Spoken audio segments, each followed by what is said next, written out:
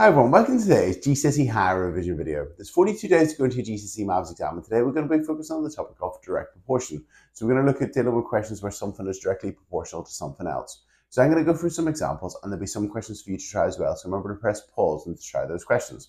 If you got the Corbettmaths revision cards, card number 62 is the card in direct proportion, so it's going to be a really useful one for you. So again, remember to use this revision card when you're on the bus, in the car going to school, or stick it up on your wall at home, and then you'll know where to find it. So it's a very useful revision card for you. In this video, we're going to look at direct proportion, so let's get started. Hi, today we're going to be looking at direct proportion. So today we're going to look at direct proportion, and tomorrow we're going to look at inverse proportion.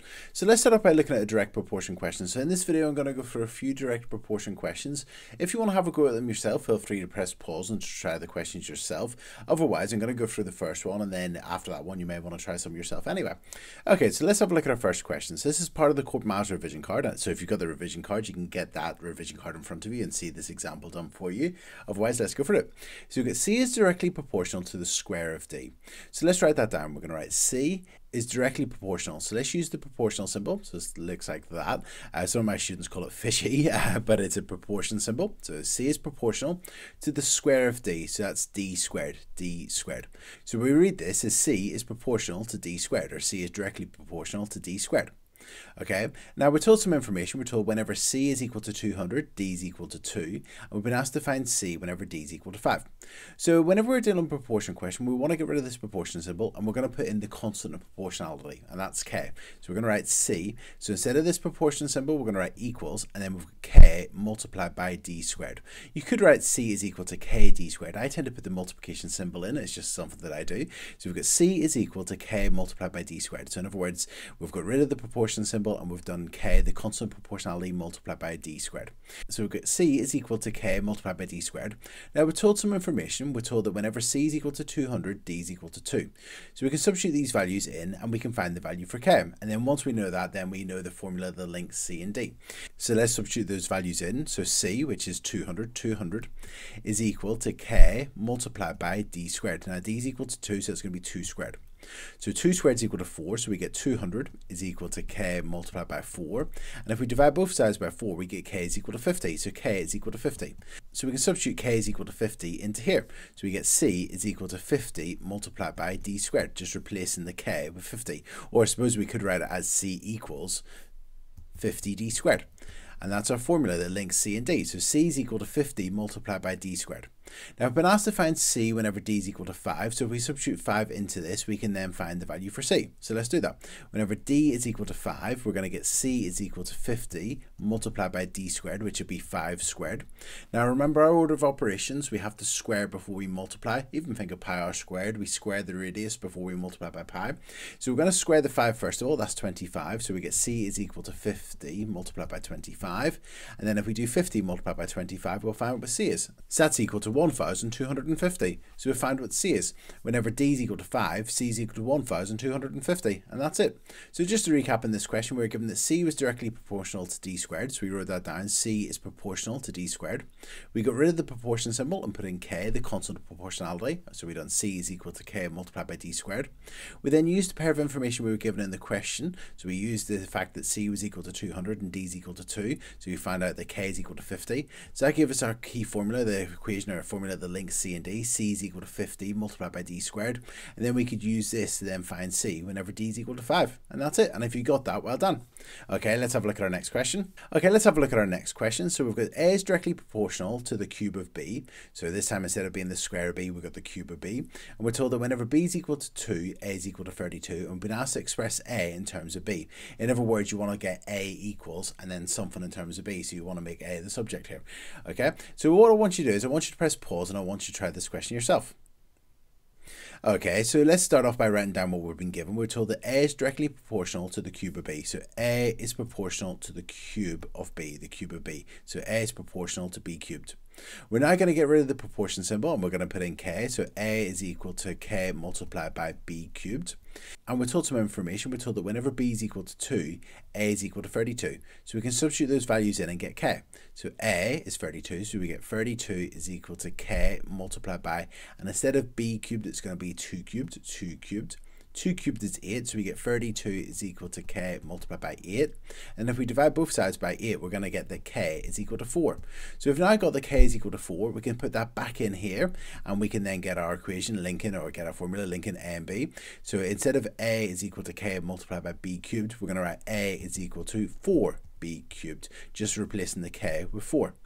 And that's it. We're actually finished. It says express a in terms of b, so a is equal to 4b cubed, and that's it. We've expressed a in terms of b. And if you got that, well done. Okay, let's have a look at another question. Okay, so we've got the same information to begin with, so we've got that same information, and this time we've been asked to find a whenever b is equal to 4. So if we go back, we've got a is equal to 4b cubed, so let's write that down. A is equal to 4b cubed. So quite often these proportion questions, you've got like a part A, such as express a in terms of b, and then part B might be find a whenever b is equal to 4, and something like that. So this is the key formula that links a and b. A is equal to 4b cubed, and we've been asked to find a whenever b is equal to 4. So feel free to press pause now and work that out. Okay, so we're going to replace b with 4, so we're going to get that a is equal to 4 multiplied by b cubed, so b is equal to 4, so it'll be 4 cubed. Okay, now we're going to do 4 multiplied by 4 cubed. Well, 4 cubed is equal to 64, so we're going to get that a is equal to 4 multiplied by 64, and whenever we do 64 multiplied by 4, that's equal to 256. So a is equal to 256, and if you got that, well done. Okay, let's have a look at our next part. Okay, so again, we've got that same information to begin with, so it could be part A is express a in terms of b, part B could have been find a whenever b is equal to 4. This time we've been asked to find b whenever a is equal to 4,000. So let's write our formula down again, that a is equal to 4b cubed. That's the key formula in this question that we've found. So we want to find b whenever a is equal to 4,000. So feel free to press pause now and work out b whenever a is equal to 4,000. Okay, so if we do that, let's replace the a with 4,000. So we're going to get the 4,000 is equal to 4b cubed. Let's divide both sides of the equation by 4. So we're going to get that 1,000 equals b cubed. And now let's actually spin that around. We're going to get that b cubed is equal to 1,000.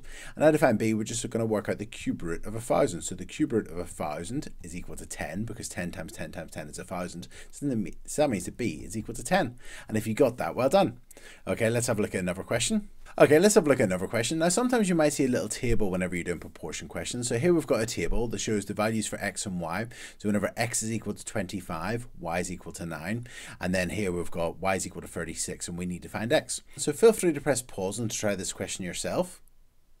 And we're told that y is directly proportional to the square root of x. So y is directly proportional to the square root of x. I'm just going to write that down. That's what that says. Y is directly proportional to the square root of x. So that's that.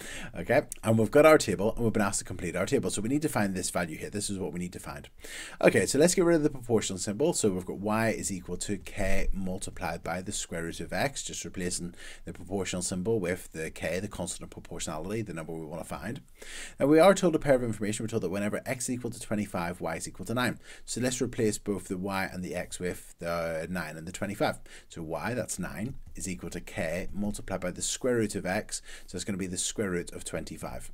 The square root of 25 is 5, so we've got 9 is equal to k multiplied by 5. And then if we divide both sides by 5, 9 divided by 5 is equal to 1.8. So we get that k is equal to 1.8.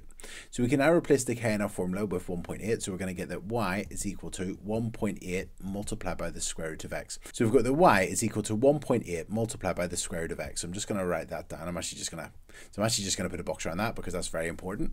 And the question says to complete our table. So we want to find x here. We want to find this value of x. So we know that y is equal to 1.8 times the square root of x. So let's replace the y with 36. So we're going to get that 36 is equal to 1.8 multiplied by the square root of x. Now we want to get rid of this 1.8. So let's divide both sides of the equation by 1.8 and divide by 1.8. So if we divide 36 by 1.8, that's equal to 20. So we get that 20 is equal to the square root of x. So we've got that 20 is equal to the square root of x. Well, that means that x must be equal to 400, because the square root of 400 is equal to 20. So that means that x is equal to 400. And if you got that, well done. Okay, let's have a look at another question. So this time we've got the cost of a circular table is directly proportional to the square of its radius. And we're told that whenever a table's got a radius of 40 centimetres, it costs £280. And we've been asked to find the cost of the table with a radius of 60 centimetres. So feel free to press pause now to work out this question. So this one's in a bit of a context, and sometimes with direct proportion questions, they might be in a context. That's why it's very important, I think, to try the practice questions today. So have a go at doing this question now. So press pause and try this question. So let's start off with this first sentence. The cost of a circular table, so the cost is directly proportional, so it's proportional to the square of its radius. So we get that C, the cost is proportional to the radius squared. And now let's replace the proportion symbol with our C is equal to K multiplied by R squared. So let's replace those in our formula. So instead of the cost, instead of C, we're going to write 280 is equal to K multiplied by the radius, which is 40 squared.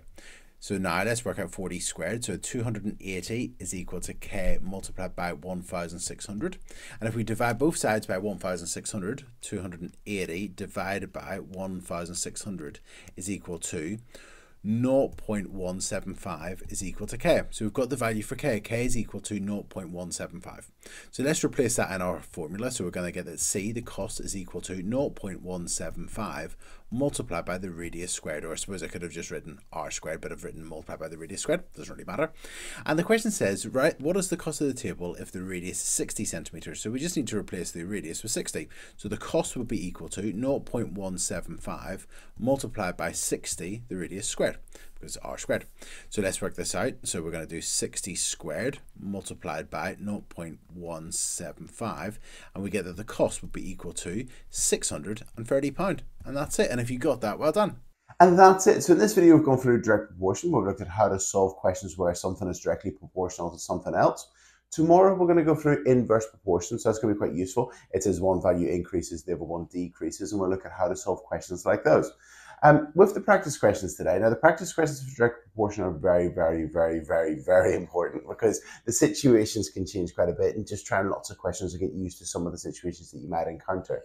But with direct proportion, the practice questions I've got are a mixture of direct and inverse proportion. So what I'd highly recommend is that, yes, you do the practice questions tomorrow. So tomorrow, after the inverse proportion video, you try the practice questions and then you're ready to do the questions that you've covered today, the directly proportional, and tomorrow's questions, the inversely proportional. So today, don't do the practice questions, but have a look at the 5 a days. So remember the foundation plus 5 a days, the higher 5 a days, and the higher plus 5 a days.